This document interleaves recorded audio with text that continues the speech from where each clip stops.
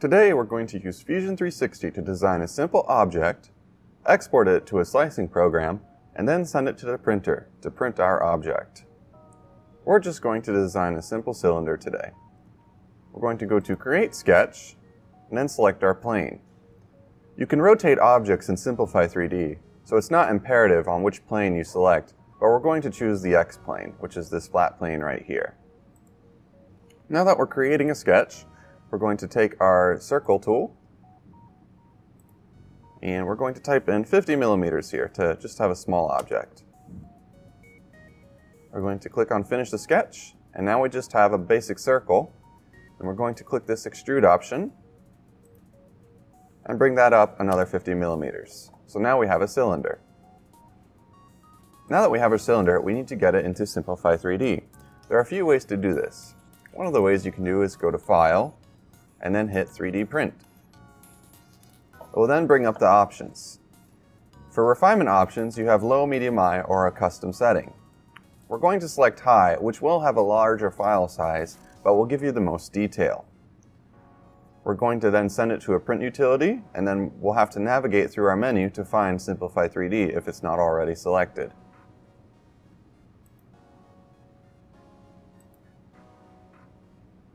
We also need to select our object.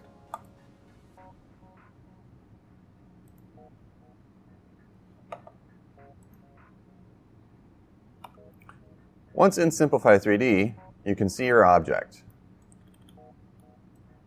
By double-clicking on it, you can rename the model and also change some of its parameters. Once in Simplify 3D, you cannot change the actual model design, but you can change its scale. The scaling does not have to be uniform, and you can change these as well. But as I said, you cannot actually add additional parts onto your model, such as a ridge sticking out. You can rotate the model as well. Once a model is rotated, it may be through the print bed, and you'll need to re-click Center and Arrange. On 3D Potter printers, it does not print support very well, and we do not recommend printing objects that require support.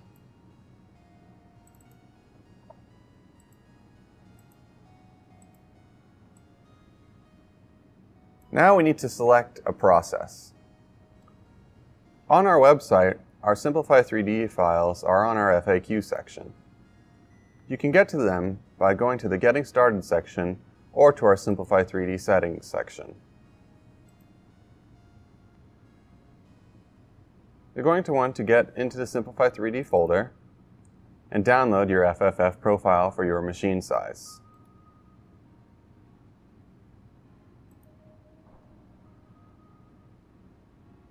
We're then going to open Simplify 3D, go to File, Import FFF Profile, and navigate to where the file downloaded to.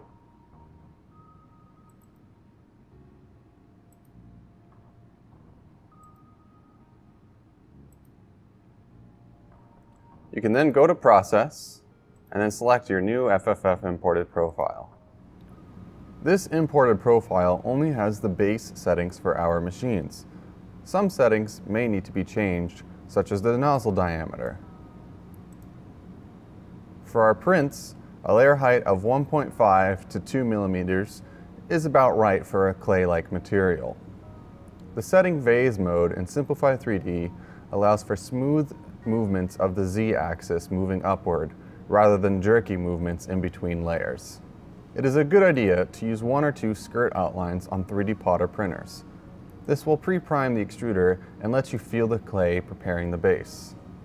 One of the most important factors of 3D Potter printers is the print speed. While our printers are capable of printing over 100 millimeters per second, they best print around 20 to 40 millimeters per second. In order to print tall objects, you will have to print at a slower speed. Tall objects start getting a skyscraper in an earthquake-like effect, where the top of the print starts wobbling back and forth. A slower speed will prevent this.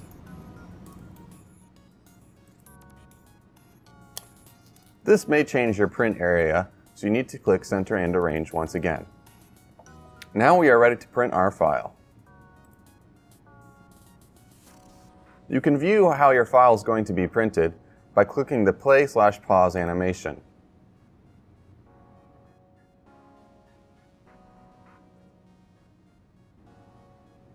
It is a good idea to view this animation and ensure that there are no extreme crossovers or anything that might hinder the print. And drag this bar back and forth to see how the print will go. Once you have ensured that the print looks good, we can go ahead and save it to the disk. We are now going to upload this file to our printer. Another way of generating models is getting them off the internet. Thingiverse.com has hundreds of models for you to choose from. Let's just search for a vase and download one of the very top results.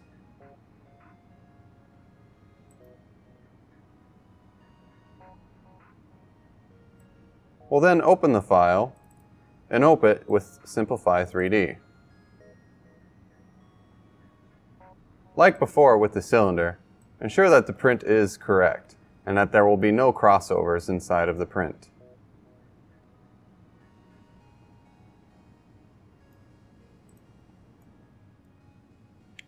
When uploading to your printer, you want to go to G-Code Files and then select Upload G-Code File.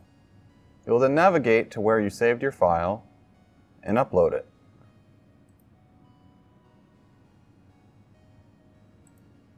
With the file uploaded, it tells you the last modified date and the object height, as well as some other values such as layer height and what created the file. This can help you when organizing your files. You are now ready to start printing your objects.